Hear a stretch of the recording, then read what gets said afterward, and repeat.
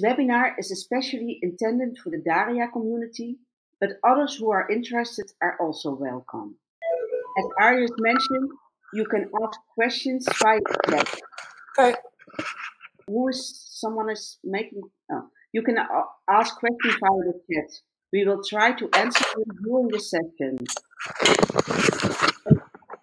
Someone is interrupting. Can someone close his mic? Oh. First, I would like to introduce both speakers, Peter Kirali and myself. Peter Kirali is a software developer and researcher. As a member of Göttingen eResearch Alliance, he is maintaining the Göttingen instance of Dataverse, which is open for members of the Göttingen campus, the academic institution of Lower Saxony, and the network of Max Planck institutes. He's contributing several open source software, including Dataverse. His research topic is measurement of metadata quality. My name is Marion Wittenberg. I'm working for DANS, Data Archiving and Network Services in the Netherlands. My background is in sociology and social science informatics. Currently, I'm a service manager of Dataverse NL, a repository service DANS is maintaining for Dutch universities and research institutes. And I'm task leader of task 5.2 of the SHOC project, in which we work on a data repository service for SHOC. I have a question because someone is typing and I hear it very loudly. So I'm not sure whether this is Iris or Irina. No, this is not me. Please, everyone, if you can, yes, mute yourself unless you want to speak, just to prevent any background noise for the speakers. Yeah. Thank you. After our introduction, I would like to know something about your background. And therefore we made a few Mentimeter questions.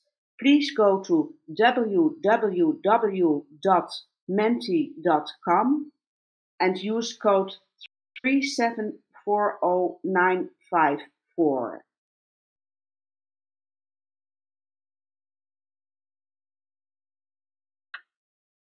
So please, if you could answer these questions. So what is your country of residence? At the moment, there are only people from Slovenia, but I probably there are more, but we have to wait a little bit until everyone has used the.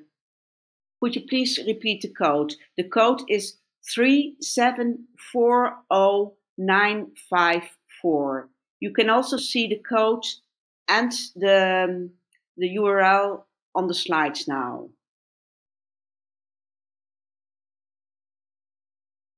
So most people are from France, Austria, Slovenia.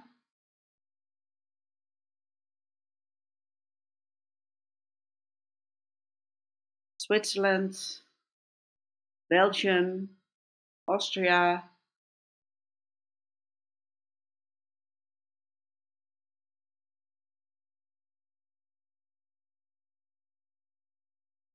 So we have a very diverse audience from Slovenia to Belgium, to Hungary, to Switzerland, Germany. So there are a lot of people. Norway, I think the northern part, the southern part, and in between, the whole of Europe is represented.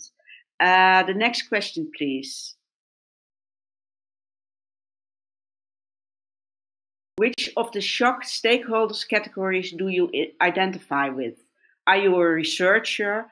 Are you someone who's dealing with policies? Are you a data manager?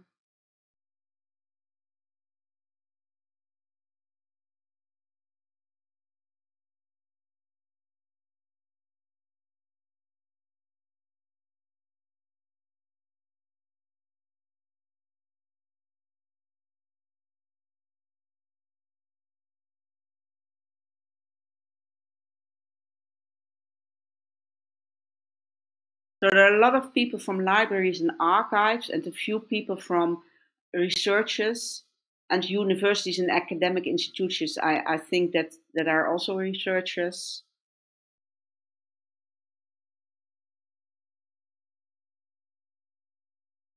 Can we go to the next slide of the next question, please? Please indicate your research domain or area of expertise. So this is open text, so this will become a doodle. So please type in what you would like to.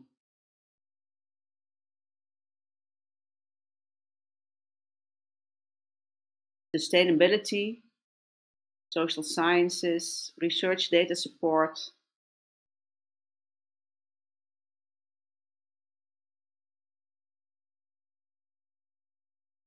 Open science data, a lot of a very diverse background of people.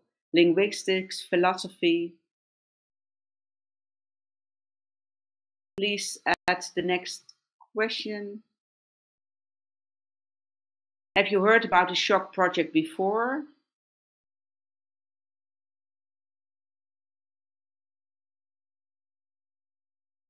So most people have heard about the project. 7 not.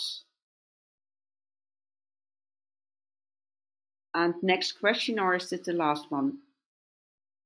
This is the last one. So now I have to share my screen again.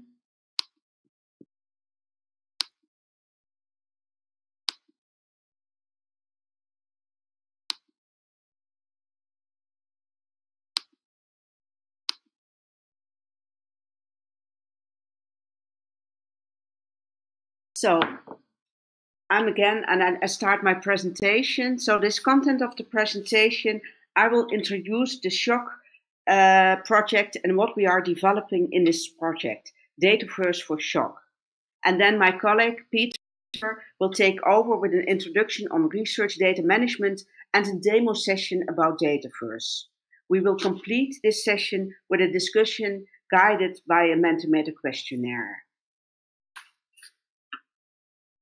SSHOC, Social Sciences and Humanities Open Cloud, is an Horizon 2020 funded project with the aim of developing the social science and humanities area of the EOSC, the European Open Science Cloud. There are 45 partners working together, maximizing reuse through open science and FAIR principles, interconnecting existing and new infrastructures, and establishing appropriate governance models for the SSHOC EOSC are the main objectives. Within task 5.2, we are developing a data repository for social science and humanities researchers. Therefore, we make use of the Dataverse software. Dataverse is a repository software originally developed by the Institute of Quantitative Social Sciences of Harvard University in Boston, USA. For SSHOC, we will adapt the software to the needs of the European research infrastructures. 4 European research infrastructures are represented in this task. CESDA for the social sciences, DARIA for the arts and humanities, CLAREN for the language and technology area, ERIS for the heritage science. From every ERIC, 1 institute is represented. Dans en Aosta for CESDA, PSNC and Göttingen from DARIA, University of Tromsø for CLAREN, and CNR from Italy for ERIS. What is Dataverse? Dataverse is repository software for sharing and publishing datasets.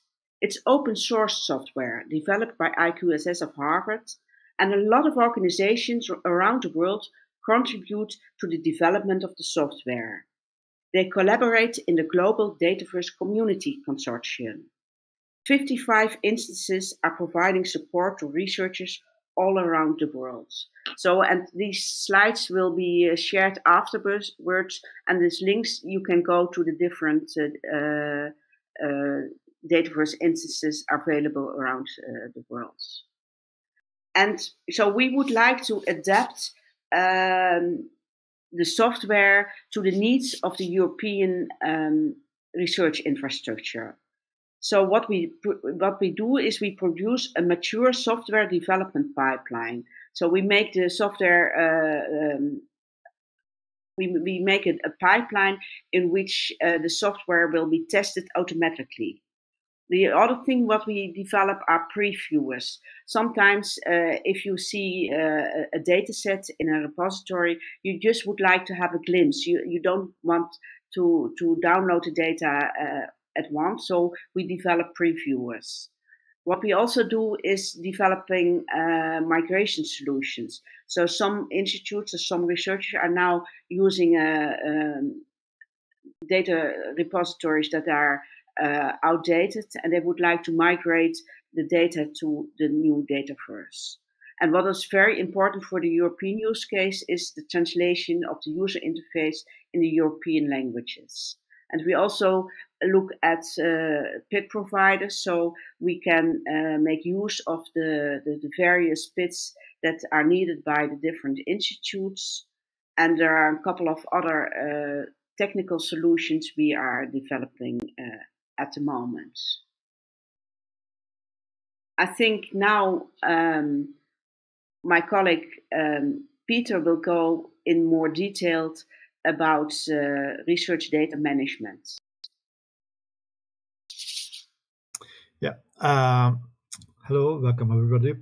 So just a few words about research data management in general, and I will show you some examples within the Dataverse. So research data management is about organization, storage, preservation, and sharing research data which are collected and used during the lifetime of a research project. I guess some of you know some of the models. So there are multiple models of what is a life cycle or lifetime of a research project, from the planning and grant application, actually doing the research, and collecting the data, writing the papers, and publishing both the papers and the research data. So the research data management has some aspects in all of these activities.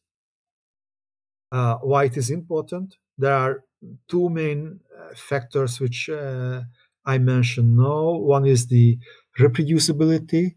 So there is a crisis in some subdomains, and it's in these years it became a research topic on its own, that in some subdomains it is not easy to reproduce the researches,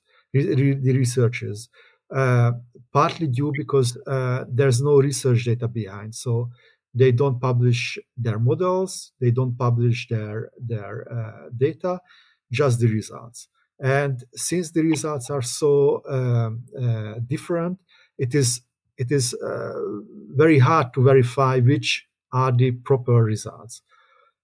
If we provide our research data, then others can verify it. And there's another reason, is that in some cases plagiarism happens, and like in Germany and in Hungary, and I guess it's in many other countries, there were famous scandals, mainly bound to politicians, but not only just politicians, which due to stealing data or stealing the research from others. So if we publish our research data, then we somehow prevent these activities. And there is another reason why research data management and sharing of the research data is important, is improving the reusability of the data. So it is a two different step to collect the data and building a model on top of this data. There are some cases where the data collection is very expensive activities. Think about large equipments when you have to have a million euro machine to collect the data, for example, in astrophysics or in some cases of biology and physics, chemistry, and etc., etc. Others have only the brain, but don't have the money to repeat the same experiments. But they are smart people enough to build their own models on top of others' data. And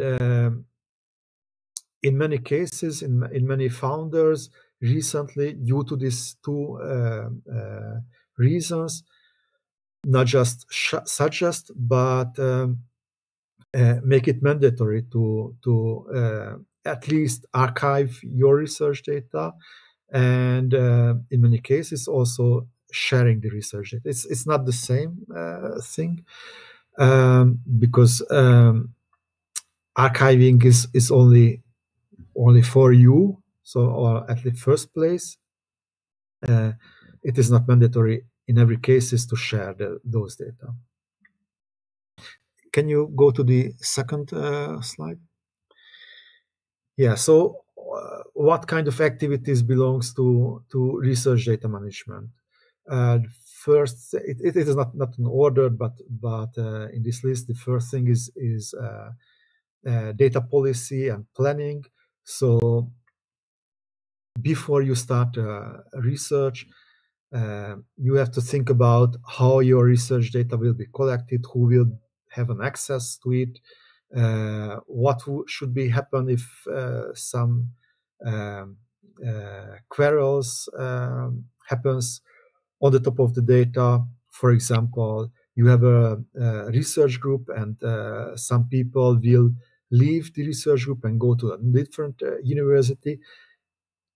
Can they still use the data they contribute, and so forth? So there are many things you can make a policy about when you start your research. The second thing is rights. So who owns the data? Who can access the data? What is the terms of use? Are there limitations, either time or regions or per persons? Another big aspect is metadata. I will talk about metadata regarding to Dataverse in a few minutes. Then formats, which formats you have to use, what formats supports long-term archiving and long-term usability. For example, if you use a binary format which is not documented and bound to a given manufacturers, which in some years they don't support this format anymore, then your data will be virtually useless. Another big topic is that how to use your data in a data analysis tool, for example, in R or Python scripts, or with the Jupyter notebooks or other specific data analysis or data visualization tools. A very important thing is the persistent identifier. So when you put your data in a given location, it is not guaranteed that this location won't change anymore. So the IP address could be changed, or the whole repository will be moved to a different place, or the repository software will be changed to another one which has a different URL structure. Persistent identifier separates the actual URL and gives an identifier for the data, and share this identifier in a central database. There are several persistent identifier technologies. Right now, the two most popular are Handle and DOI. By the way, both are supported by Dataverse, and both are stored in a central database, and both database supports discovery. So it's not just the URL, that's the most important thing, but you can share the metadata. And in case of DOI, the Microsoft Academic or Google Scholar or ORCID monitoring this DOI databases and updates their own discovery interface. So your data will be not only available through a particular repository, but in a range of repositories. Another, and I forgot to mention that the maintainer of the repository will always update the persistent identifier database if there is a change locally. Another aspect is long-term archiving. Dataverse could work together with long-term archiving tool, however, is not a long-term archiving tool itself. It means that for decades or even more time, your data will be archived and will be available somehow. It's a relatively new thing, so we don't know what is exactly means long-term archiving. So with it, is it decades or hundreds? We don't have yet enough experience. However, there are some nice use cases. For example, the CERN has a distinct policy that they never ever delete any important data. So you can find still data from the 50s, which is quite a long time within this context. And last things, what happens if you have extraordinary data like big data or small data or data format which is very particular to your research? You have to think about this, and research data management tools provide some solutions for these problems. Okay, so in a nutshell, this was about research data management, and right now I will show you how it works in Dataverse, and I tell you the general Dataverse properties.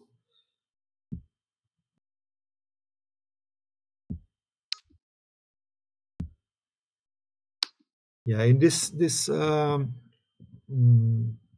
demo, I will show you two different Dataverses.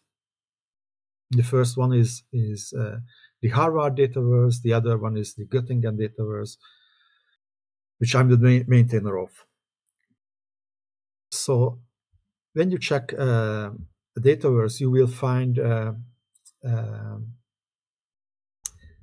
that usually on the top of the first page, the landing page contains some general information about the repository. So here you can find that this Harvard Dataverse contains this number of data sets, this number of downloads, and this number of so-called dataverses. So there's it's not, personally, I think that it's not a very good thing that Dataverse means two different things. One is the name of the software, and the other is a name of a collection. So Dataverse with small d is a collection which might contain additional collections. For example, you can use it as a to build a hierarchical structure of your data. You have probably a research group. The research group have individual researchers. The individual researchers have individual research topics, and they collect data for each individual research topic. So these are building a structure. And data sets are the bottom of this hierarchy. The data set contains the data itself, which is the most important thing, and metadata, which describes what it is about and how it is structured, etc., etc. And you can also add additional files like documentation, which describes the fine details of the data, or you can add software codes which either helps the users to analyze the data or repeat the data collection.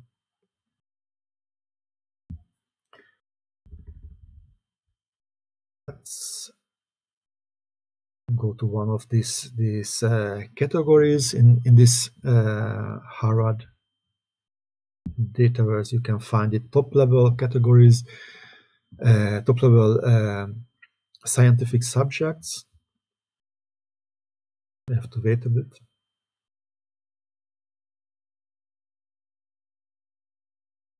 And what you see here is a search interface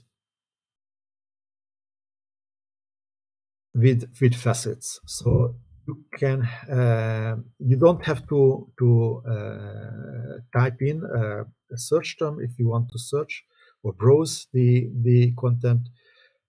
These categories are specific fields which are exploded for you to browse it and use it as a filter.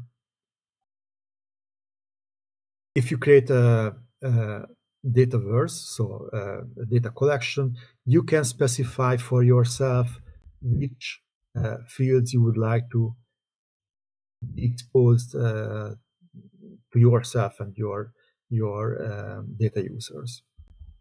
So these are the general ones. There are Dataverse categories like research project, researchers, organization and institutions, journal, research group, etc., etc. There are publication year, subject, author name, affiliation, and so forth. And on the other side, on the right side, you can see the individual subsets, the individual collections. There are three kinds of information you can find in this. Yeah, the ring is in my room, unfortunately. 1 minute. Sorry.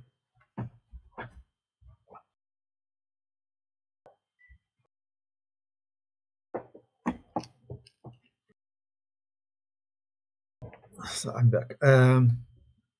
So you can have dataverses, data sets, and files.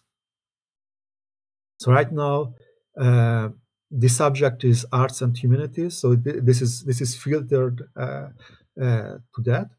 We don't see the agricultural data and law data and etc., etc. And also the files are filtered out, so we don't see the files here. Only the dataverses, so the large collections, and data sets, these small collections. You can type in any query here. What I would like to show you is the advanced search, where you can find different input box for both dataverses, the data sets, and for files. So you can looking for any types of information. It is also adjustable by the administrator of the Dataverse. So this is the the basic. If there is some custom requirement, additional fields could be made available for searching. Right now I use the term history as a keyword to find data sets which belongs to this domain.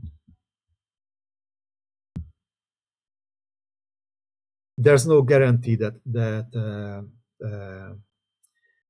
the users will fill out the metadata correctly in every Dataverse. I forgot to mention that there are two main operational modes in Dataverse. One is curational, and the other is somehow self-service.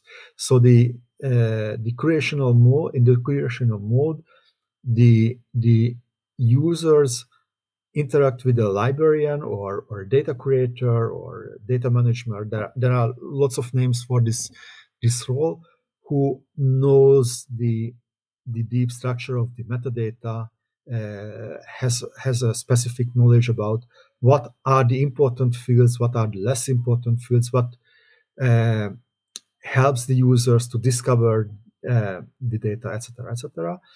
And when the researcher interacts with this guy, then altogether, or the data manager will upload the data, fulfill the form, etc., etc., and provides that both the data and the metadata are in a proper format, which supports long-term archiving, discovery, and all the features I mentioned in the research data management section.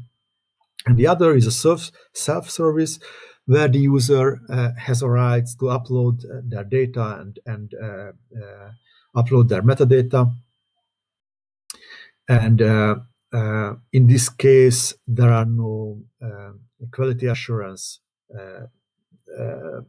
built-in quality assurance, and the users can only fulfill the mandatory fields. However, what is mandatory and not mandatory is also configurable. So I will show you 3 examples, because humanities, I also have a humanities background. It is not so easy to decide what is research data. So what is my own research data? Because I'm a historian, and as a historian, I extensively used data of cultural heritage institutions, library catalogs, archive catalogs, and so forth. And of course, these are not my data. Usually, my data is what I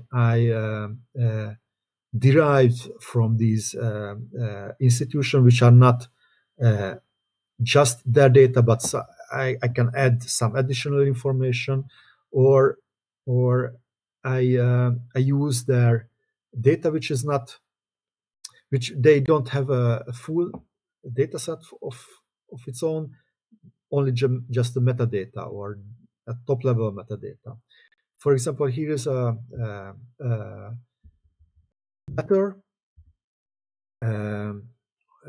from Mexico, from the Mexican Independence War, and this researcher put only the text of one letter. That's also metadata. Let's see what's inside in this data set. So we have a title, nothing special, but the next thing is what we can see here is a version. So it's version 1.0. it's very important that in Dataverse everything is versioned. So if you can have a chance to create a new version.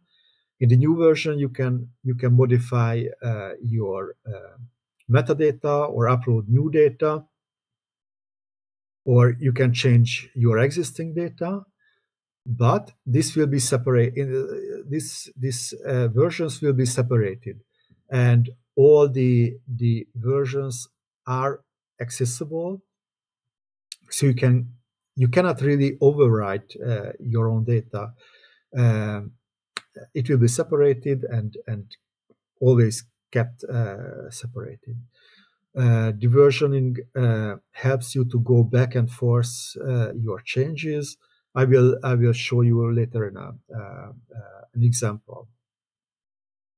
The next thing, which is important, is a data citation form. So here you can see that that's one of the possible data citation format. The important thing here is that the data citation contains a URL which starts with doi.org. However, the URL of this site starts with dataverse.tdl.org. So what we see here is the persistent identifier I mentioned earlier. So this citation not point to the actual URL where the data set is available right now, and maybe it will be changed over the time, but the persistent URL which will never change, hopefully. And also this last piece of thing in the citation is V1, which means that this is the first version. You can download this citation in different formats, like EndNote, XML, RIS, or BibTeX. Then you can find the most important metadata. So like here, the description, subject, keywords, and notes. Some of these are the mandatory fields. So you should have a description and a subject, and the subject should be came from a dictionary, a term list. Then the most important part is the actual data. So there is a file section here. In this dataset, there are only one file, which is a text file. You can see that here there are some technical metadata, like the format. This is a plain text, the size, the date when it was uploaded, how many times it was downloaded, and MD5 hash, which helps the repository and the users to be sure that this is the file the user uploaded. I don't go to technical details. Later you can ask if you would like to ask. There is a metadata section which contains all the metadata, so not just the most important ones, but all the users added. You can see here that there's a language, contributor, who deposited the files, when it was deposited, etc., etc. It's important that each dataset has some kind of terms of use. In Dataverse, there's a default terms of use, which is CC0. CC stands for Creative Commons. This is one of the most popular licensing schemes. They provide different alternatives for different use cases. CC0 is the most basic one. It lets every users everything, so they can even sell the data if they want. They don't have to name you as a data creator, etc., etc. This is the default, but you can change it. You could add any other CC0 license or any other similar schemes. There are many, and also you can create your own terms of use. And the last thing is the versions tab. You can see here that there is only one version of this dataset. So this particular dataset is not a very large one. It contains only a single file, quite simple file. Let's check another one, which is more advanced.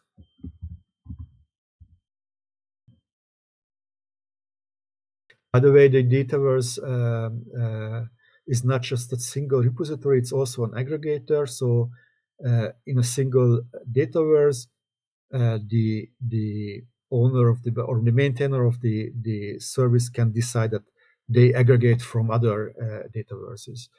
So the previous one came from the Texas Digital Library, but it was aggregated by Harvard, so we can find it via the Harvard interface.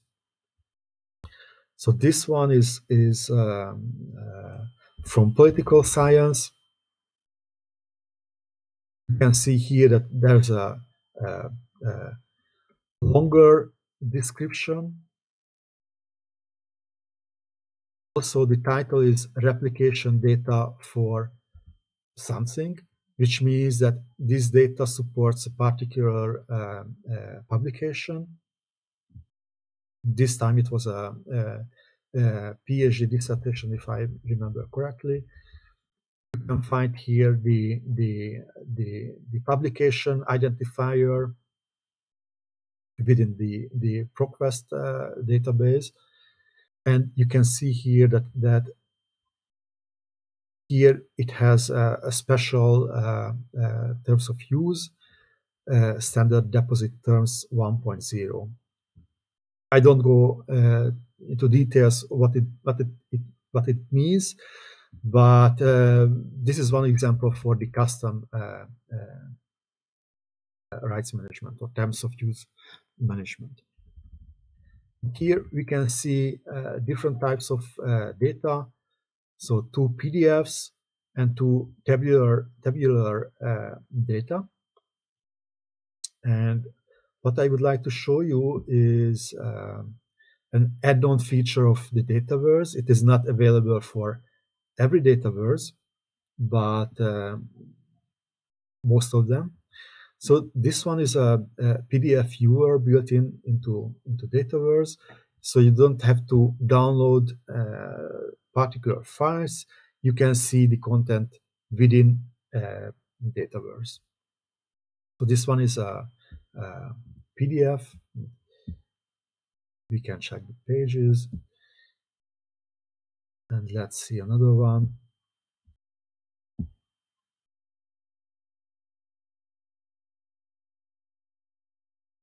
This one is a tab delimited format. Is similar to like a CSV or Excel file, but it's not a binary file. And you can see here that the viewer can show you the individual content of the cells by rows and columns. And also there's a additional feature for tabular data, Data Explorer. This is a different adds-on. This provides a statistical analysis of this kind of files. So you can see here that these are the list of columns within the file, and you can see some additional information like missing cases. So the number of rows, this value is not available, the minimum value, maximum value, valid cases, and if there are some additional information like a label or categories, it is also could be shown here. And let's check the last example.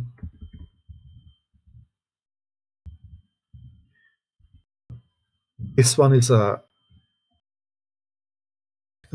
sorry, I forgot to show you something. Versions, because this particular dataset has 3 different versions. You can see here that there is a short summary what happens between the versions. So we can see that the 1.0 doesn't have any fancy description because this was the first published version. We cannot compare to anything, but for the second and third versions, you can see here that this is a short summary what changed. So for example, in the third version, one related publication has been changed, the title has been changed, additional citation metadata has been changed, and we can see the details. So there's a comparison here that this was the original or the previous title in the second version, and right now we have this changed title. And let's check the third example.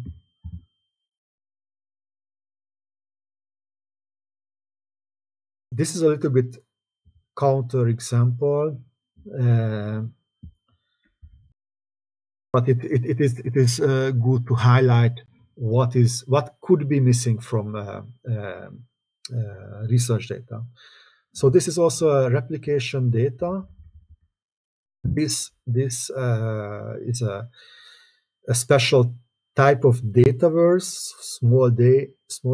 So it's a data collection which belongs to a particular journal. This journal is a Journal of Cultural Analytics. I very like this journal for digital communities. So they collect data for themselves. They don't ask the users to put it somewhere, but they provide a repository where the researchers can upload their data accompanied by the paper. However, the problem with this particular data set is that it tells that this data supports an essay, but they forget to mention where can I find this particular paper.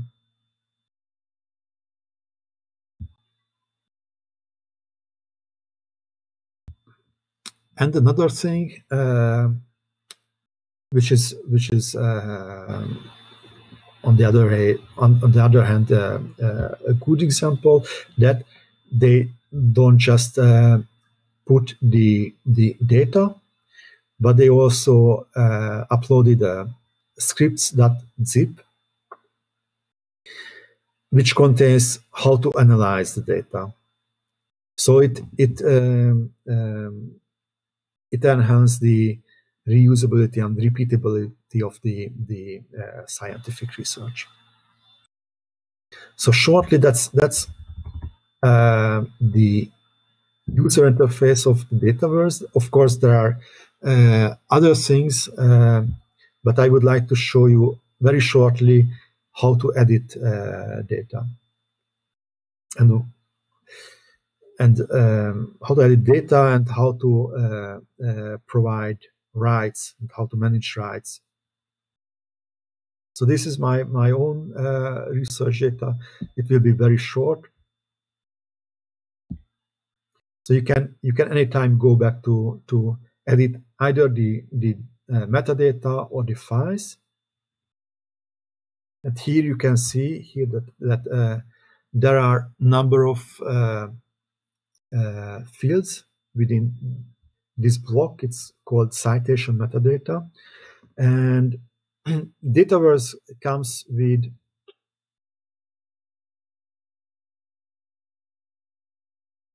so-called metadata blocks, which are fields bound together, which describe the particular domain. The citation metadata is the basic and the default metadata block within Dataverse. There are 5 or 6 additional metadata block which are domain specific, and also it is possible to add your own custom metadata. And within this SSHOC, one of our tasks, Maria mentioned, is to make the custom metadata blocks creation more easily. Right now, it needs a collaboration between the maintainer of the site and the researcher. So if we see the set of available fields, you can see title, subtitle, alternative title. There are more than 33 fields here, and some of these fields could contain external links. So for example, the author can can add an identifier for your personal account within a particular environment, for example, in ORCID, or he or she can add researcher ID or Scopus ID, which stands for identifiers in Web of Science or Scopus. Also,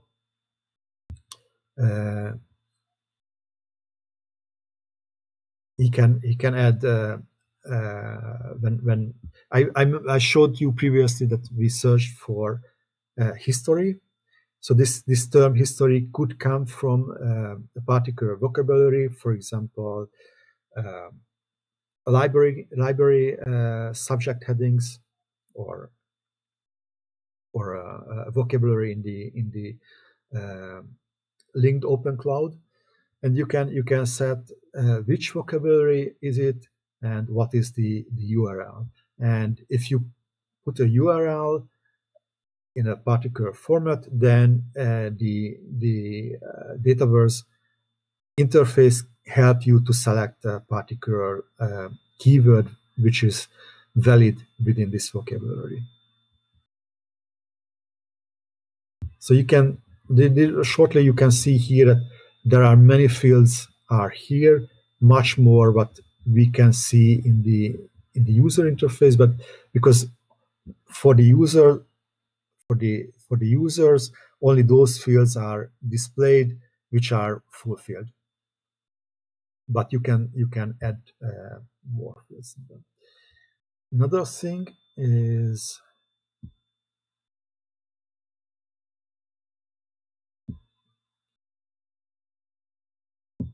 in the I mentioned in the versions that you can have multiple versions, but what happens between versions and how these versions are created. So once you change something, or you can create a new data sets from scratch, the first phase of your research data is a draft, which is unpublished. The This means that it is not available for others. Nobody else can search it, and the DOI, which is mentioned here, is not a real DOI. It is just a reserved DOI. So if you click here, the DOI will be not resolved. So in order to get your data published, there's a publication button, publish, and this will do lots of things. The most important thing is that it will finalize your edits and creates a new version. If it's the first version, this version name will be 1.0. If it's a additional one, you can select whether this version is a major version, major change, or a minor one. And based on this could be 1.1 or 2.1. The most important thing is that this DOI will be in production. So the metadata of this data set will go to this central DOI database. Most Dataverse use DataCite database for that. And one of the FAIR principles is that the data will be accessible once you create a persistent identifier for that, which means that at least the metadata will be always. I just did some more minutes, but not so much. I will finish soon. So when you upload it, you cannot really delete the data set. What you can do is so-called de-access the data set, so others won't access the files itself, but the metadata will be always available. So because this mechanism happens behind the publication, please be careful with it. Only publish things you are sure that it is ready to publish, and you won't change your mind in a later step. But if you want to share this information with others, here you can find a private URL, and this generates a URL which makes available to access your data. And the last things I would like to show you is just very shortly rights management.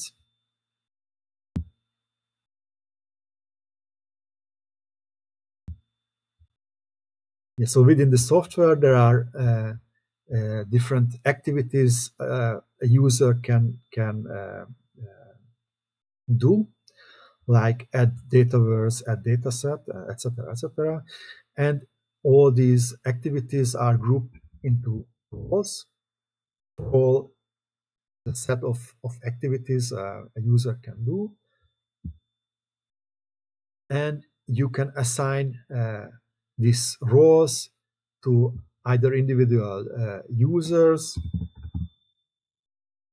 I have a colleague called Timo. I gave Timo curator role, so he can do these activities. And within a research group, if you are not a sole researcher, but you work in a large or smaller user group, you can set a very complex scheme who can access and who can do what according to your data policy and data management plans. So thank you very much. That was the demo, and right now we can go back to the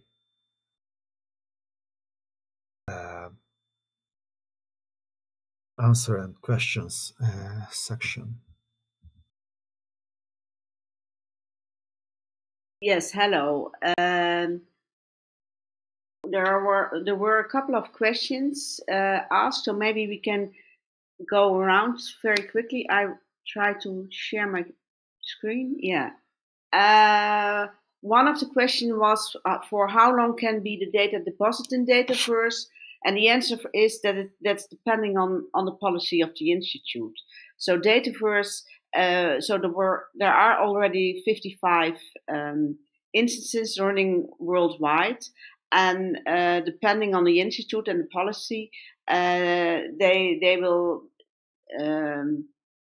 keep the data for 10 years or even less. I don't something yeah, so that or more. So at DAMS we will keep the data forever, But it's we still have data from the 60s from the last century. So it has nothing to do with the technically software, but it has to do with the policy of the institute. There was a question of the Dataverse seems to be quite slow. That's maybe it has to do that Peter is now using Harvard Dataverse during his presentation. It's possible that Harvard is doing something at the moment that makes it slow, but normally it isn't slow.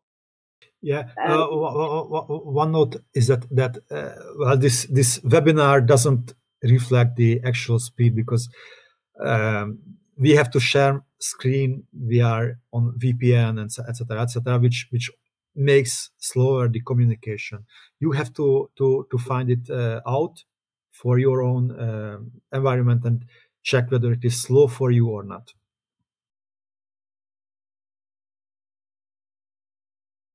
Yeah, the next question was what is from Maud Ehrman? What is the difference between Dataverse and Zenodo? There is an overview of different data repository software where it's in the chat, and we will share it after this meeting, also the chat. But I think one of the things we prefer from Dataverse is what Peter showed is that you can have a private URL. So before publishing data, you can already share it with your journal or with your colleagues before publishing to the whole world. And also, Dataverse has a very elaborate possibility to share data with your peers or with other people, and the roles and permissions attached to those roles. That is very that's an advantage of Dataverse. Then there was a question of connection to controlled vocabularies, and that is one of the main things we are developing within the SHOC project. So we would like to know, and later on we have the Mentimeter questions, but we would like to know which vocabularies are important for you, so we can make connections to those vocabularies. So, for instance, for the CESTA community, we make Dataverse compliant with the CMM model, the CESTA metadata model, and we also connected to the CESTA mandatory controlled vocabularies. So if there is something similar for DARIA, we can make this also possible for DARIA. And also for Claren at the moment, we are looking in the SIMD metadata behind. That's important for the Claren community. So we make Dataverse compliant with the SIMD metadata. And then there's also a question about can Dataverse allocate DOIs? Yes, it's depending on the policy of the institute if they would like to mint DOIs to make a connection to DataCite, or if they would like to have a DOI. It's also possible to have a URN NBN. That's depending on the policy of the institute. But for for the software, it's possible to have a connection to different persist identifiers. Then I go back to the questions. Oh yeah, there was also a question of Elizabeth about if there is information about the business models. At the moment, we are working on this business models. So, what do you need as an institute to have a service running, and how much investment will this take? But this is also depending on who will run this service. Is this centrally, for example, by CESDA or by DARIA or by ERIS or by Claren Central ERIC, or is this a small institute? That's depending on the business models, but we are working on it, and we will have, by the end of the project, we will have information about that available. And then a question: Dataverse seems to assume that all data can be made public. Sometimes interviews, surveys, and records cannot be made publicly available due to ethical or legal issues. Yes, it is possible to make data that you have restrict the access to the data itself, to the data files, or to some of the data files. The metadata is always publicly available. So if at the moment you publish a data set, then the metadata is publicly available, but the data can be restricted. And there is an access mechanism that you can say, oh, those people can have access to my data, and other people won't get access. It's also possible to have a kind of pipeline construction that so that there is even a more constraints on the availability of the data files itself. This Dataverse, the different levels of access, perhaps with user authentication. Yeah, at the moment there's not really an automatic authentication, so that you can say this for the end user, that there is, or maybe Laura, you can help me in this. Laura? I'm not sure where you're referring to. This is the question of Unmil Karadakar. Yes, but you mean automatic authentication. I'm not sure what you mean by that. But once you have, you can do an access request to a file, and that's related to your account in Dataverse. So in order to do an access request, you need an account. And depending on the instance, you can log in with your institutional account, or maybe with your ORCID account. It depends on the policy of that institute. But then once you have received the permission to download a file, that's then connected to your account. So once you log in, you will see that you have the permission. So that's in short how it works. Is this answering your question, Unmil?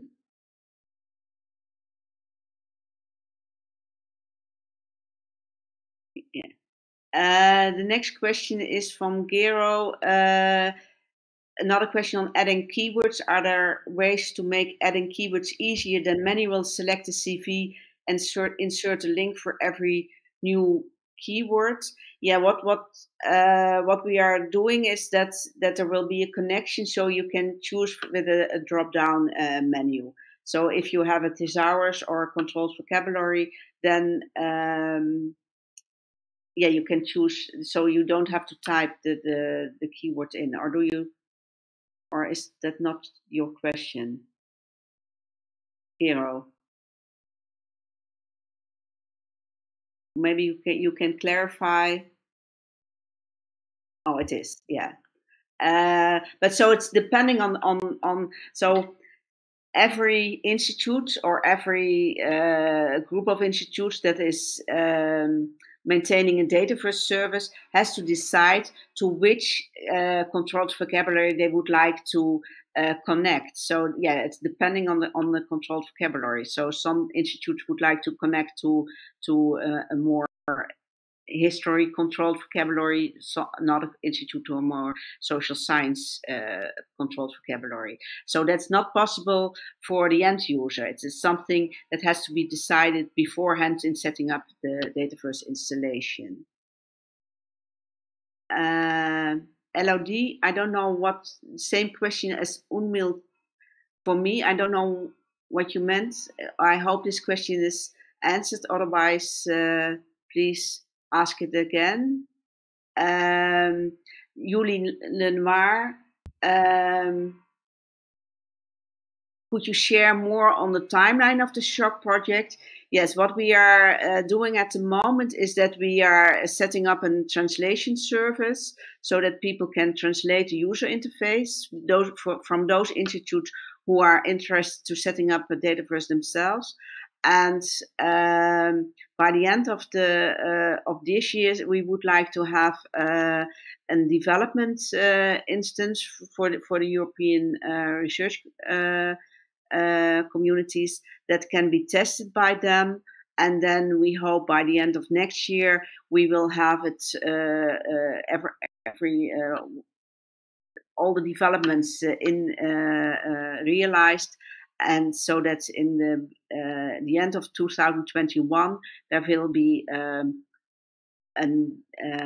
development or a production service running. But that's also depending. So we have to negotiate with the ERICs whether they would like to have the service running on their infrastructures, or whether an institute would do that. And we are aiming to produce both solutions, so a centrally Dataverse, but also what we call an archive in a box solution, where smaller institutes can download the software, and this instance is then already make compliant to their needs. So it's not a Harvard instance, but it's the CESDA or the Daria or the Claren instance, with already the metadata for Claren or Daria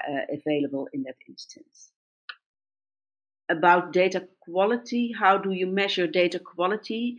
So what are your metrics? That's data quality is not something at the moment that it's part of the software.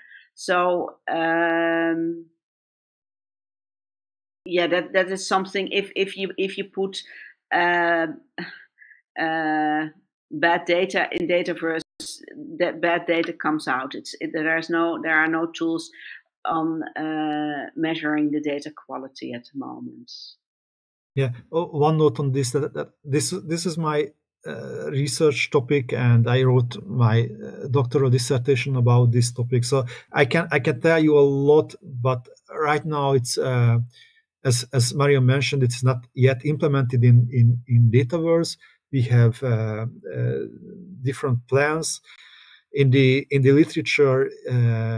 There are many criteria defined, like completeness and precision and coherence, timeliness, and so forth. So, and each has some metrics. And I hope that in the future we can add this, or at least some of them, to Dataverse. But right now it's not yet there. However, there is a data quality check in some Dataverse instances taken by the data curators when this model is available.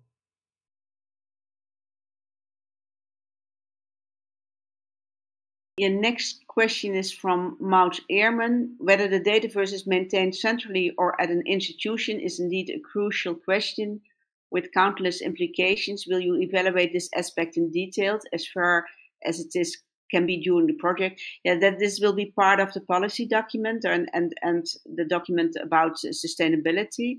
So, but yeah, it's out of control of this small group, because we are developing things and we will discuss possibilities with the different ERICs and with interested institutes. But they have to decide. We can't decide, and SSHOC is a project. So after the project, we can deliver the software, and we can deliver ideas about the sustainability of the services, but we can't decide ourselves. That's a little bit problematic always with a project, that it ends and then there is no money for the project. So project never can run a service themselves, but we can offer the service to institutes or to ERICs. Can we already access the code of the SSHOC version? Yeah, there is. We will. We have the code at different Git repositories. So we will share it after this meeting in the Q&A. Yeah, and one other aspect is that there won't be a SSHOC version of its own. So we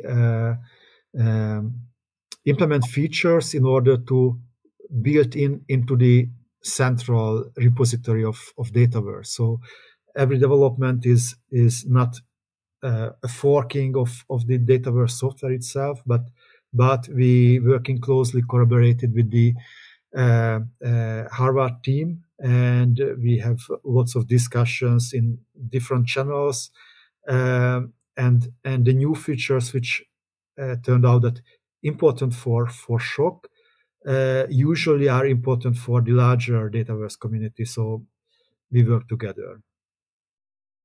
Yeah, so therefore that's also a little bit strange that because this is already open source software, so when we develop something, we will push it, as Peter mentioned, we will push it to the Harvard code, and other people are testing or developing it further. So it's in very close collaboration with Harvard and also with other institutes around the world within the global consortium.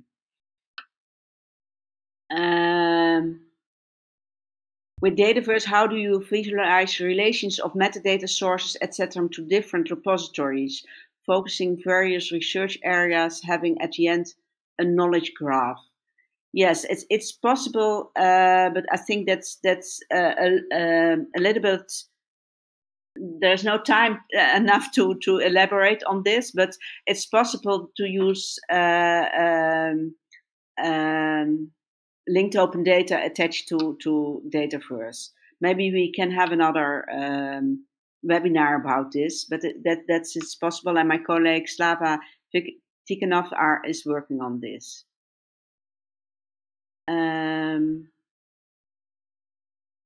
Yeah, there was a question about different levels of access. Yeah, in Dataverse, it's possible to have open access and restricted access, and you can. Within restricted access, you can have access to give permission or just close the access. So these were the questions in the chat, and we have now 10 minutes more about the Mentimeter questions. So please go back to your Mentimeter, and maybe Irene, you can share the slides from Mentimeter. So go to www.mentimeter.com and use the code 3740954. You can see it on the screen here. And so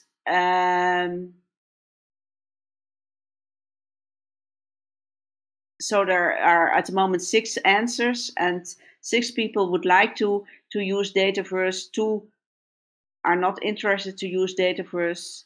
It's interesting to know why, but so most of them would like to use Dataverse. That's hopefully for us, because then we don't do the work. It's valuable for others. The question is about individual researchers. Yes, so this webinar was meant for researchers. So we would like to know if you are interested to use such a service.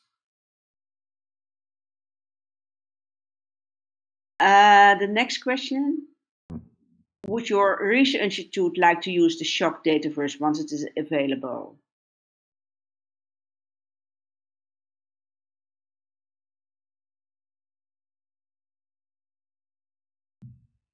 So a couple of institutes who are interesting. So that makes it worthwhile to move on with our developments and to contact you how you can make use of our software and how we can help you in setting up such a service. Next question. What are your requirements? What functionalities should a tool have? This is a free question, so maybe you can enter some things you think is very important.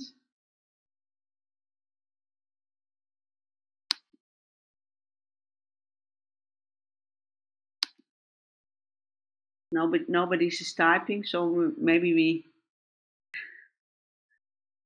interoperability,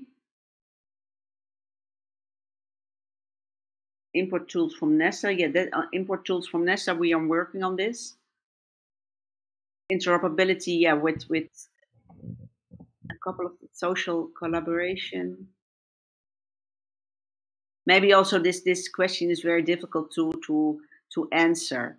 But we will. What we will do is that in the next so in the beginning of next year, we will have test sessions, and also we would like to talk with you how we can improve the user interface and other things, whether it is possible in the context of this project. Yeah, one word about interoperability that I did not show, but there's a extensive API both for getting information from others and for providing information to other tools. And there are some client software which makes use this API written in Python, Java, and R. So there are lots of things happened on interoperability side as well. Next question, please. How well did you know Dataverse before this webinar? So this is interesting. So half of them, so a little bit in between.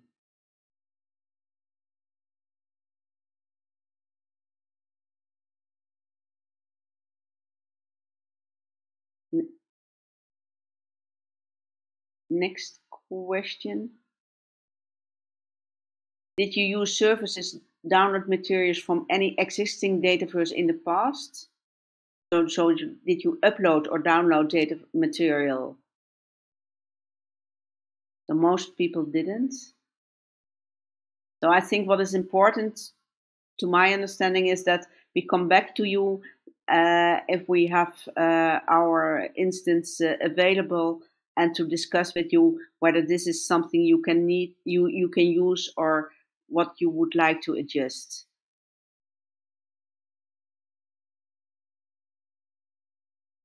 Next question. Would you like to be able to adjust the user interface in your own national language? For some of them, that is very important. For example, in the Netherlands, we use English for research purposes, but I see that for a lot of people of you, the national language is very important. So we will. So we have the possibility to translate, and we have made tools for this so that you can translate the user interface. And one of the issues to this is that every time there's an upgrade of the software, you need to translate new lines. But we made it as easy as possible to accompany this translation. Do you prefer to install Dataverse on your own servers or to use a central installation of Dataverse?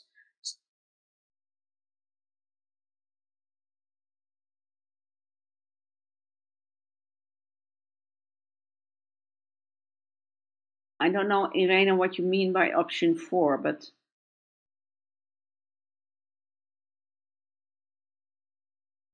there are two people. I don't know. I'm sorry, I don't know the answer.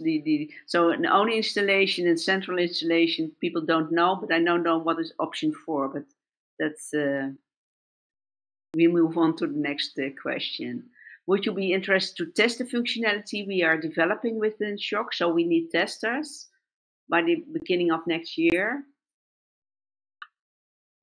So that would be nice if we can contact you. So if you would like to test, please send me an email to my to marion.wittenberg@dans.knw.nl. This email address will be shared later on. And next question. These are questions from Peter. So Peter, maybe you can share this question. Is it well defined? Yeah, go on. Yeah, so is it well defined what are research data in your particular domain? So as I mentioned that when I worked with archival data, I'm not sure that whether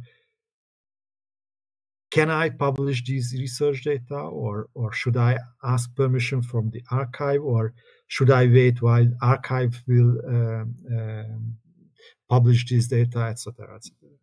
So in historical domain, I see that it's not very clear, not as clear as for example, in astrophysics. I have one question to Iris. Can we, because it's almost 12:30 now, can we take a little bit longer time? Would you please answer that? Yes, of course. Please do. Oh, yeah. So people who would like to stay, we can go on a couple of minutes. And Peter, would you elaborate on this question? Yeah. So I saw that 10 people said that it's not quite clear. So could you give me some examples? So what is not clear? So what are the obscure parts of your research data? So what are your questions when you are not sure whether it is research data or not?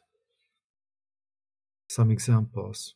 If you could provide us, it would be great.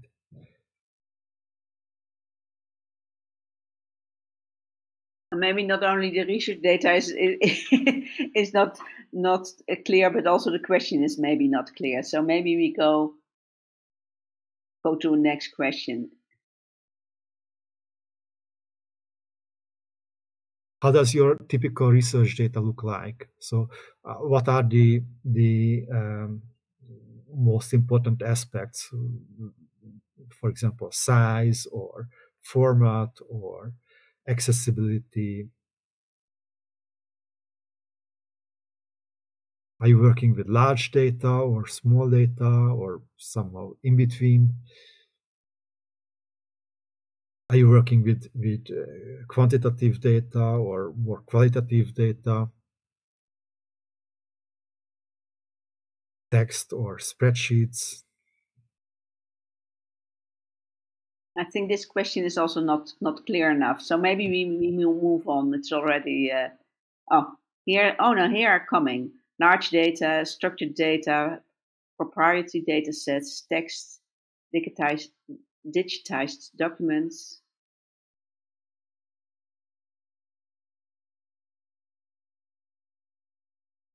Next question, please. Do you add metadata to your data?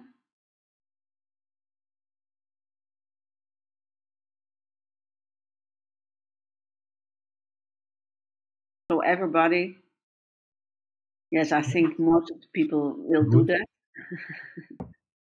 No. And the next question, are there particularly in-house or community metadata schema you follow?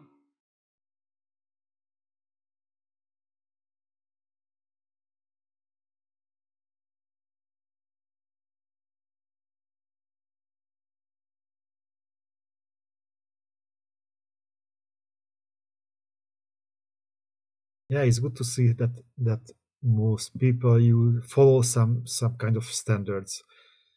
It's very good because this way the data can be comparable. So could you give us some examples of your metadata schemes?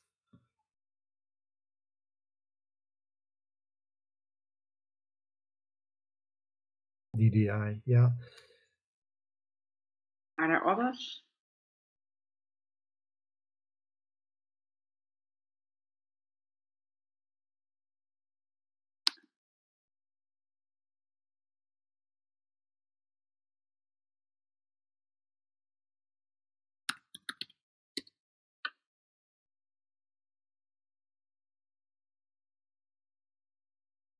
So we are already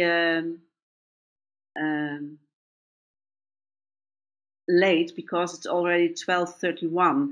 So Arius, can you, because you said you would end the webinar soon, can you say until what time we have? Yes, I just want to thank everybody to have attended the webinar, and to remember to click on the link in the chat to fulfill the survey for the feedback. And if those of you who want to stay longer, you can stay longer. There is absolutely no problem. But if some of you have to leave, I already wanted to thank those of you. Thank you. Thank you. Yeah, thanks.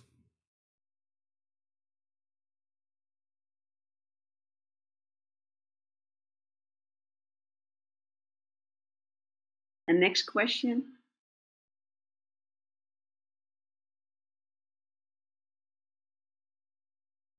What do you mean, Peter, by this question? All this external data sets. So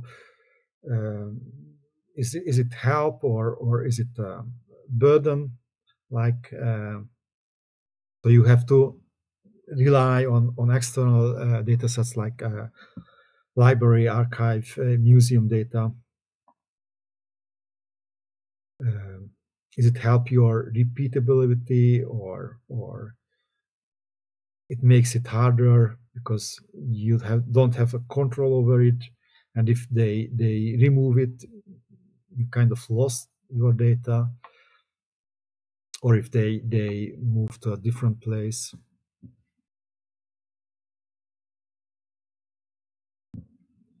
Yeah.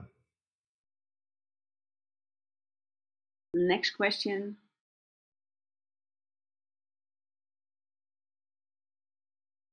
Peter?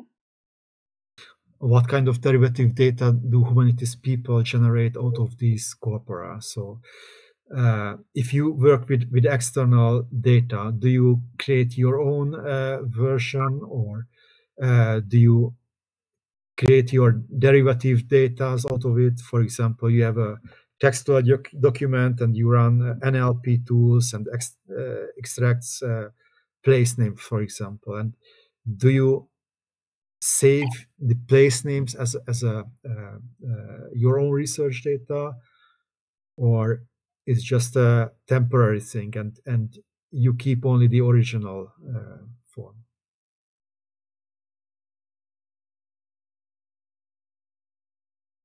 Or do you create a spreadsheet out of these data, archival documents? And maybe these questions are a little bit too difficult to answer in Mentimeter, and we come back to you with the question to this group. I think that's so, and I think because it's already 1 hour and a half, I will share my screen to have the PowerPoint.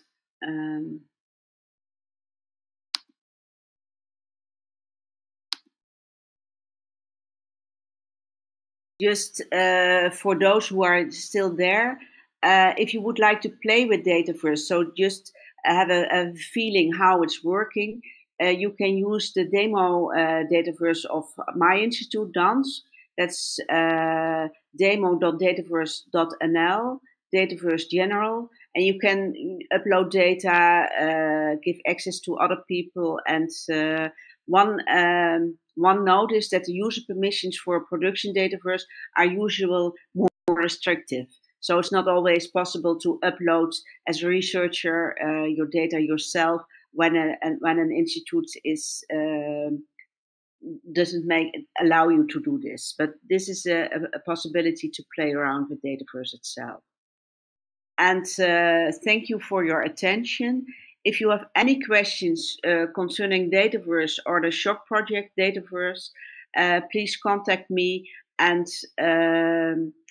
yeah, we will send out a questionnaire after this event, whether you are willing to test and cooperate with us in the future.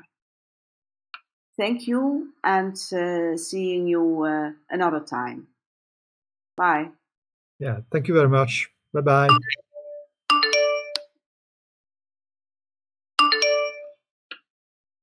Thank you, everyone.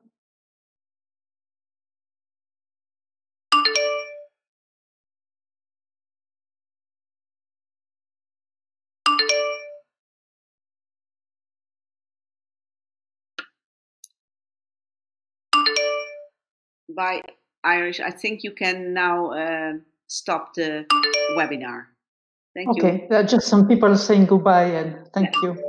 So I'll just let them.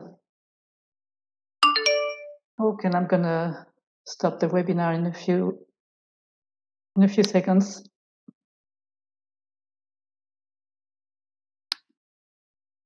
Thank you all.